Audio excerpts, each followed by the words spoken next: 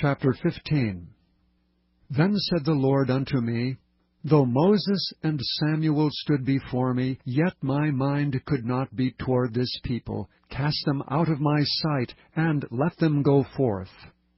And it shall come to pass, if they say unto thee, Whither shall we go forth? Then thou shalt tell them, Thus saith the Lord, Such as are for death to death, and such as are for the sword to the sword, and such as are for the famine to the famine, and such as are for the captivity to the captivity.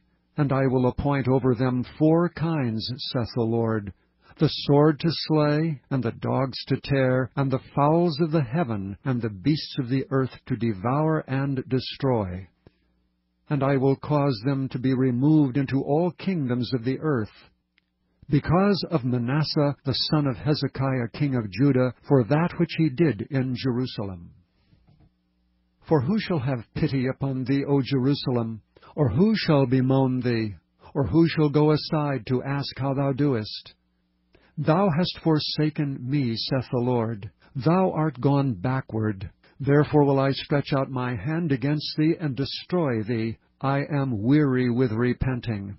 And I will fan them with a fan in the gates of the land.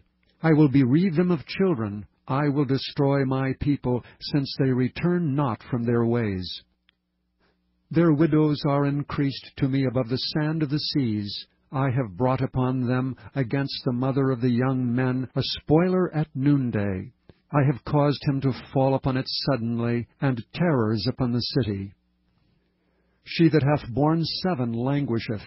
She hath given up the ghost. Her son is gone down while it was yet day. She hath been ashamed and confounded. And the residue of them will I deliver to the sword before their enemies, saith the Lord.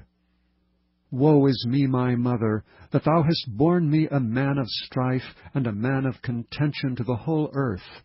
I have neither lent on usury, nor men have lent to me on usury, yet every one of them doth curse me. The Lord said, Verily it shall be well with thy remnant. Verily I will cause the enemy to entreat thee well in the time of evil and in the time of affliction. Shall iron break the northern iron and the steel?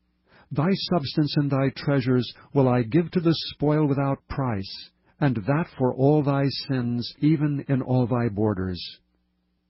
And I will make thee to pass with thine enemies into a land which thou knowest not, for a fire is kindled in mine anger, which shall burn upon you.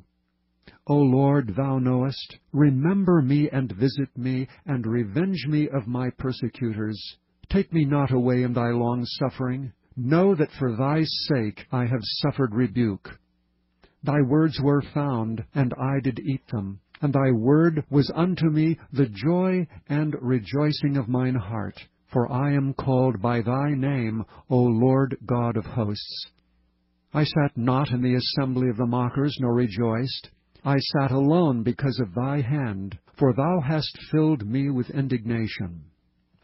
Why is my pain perpetual, and my wound incurable, which refuseth to be healed?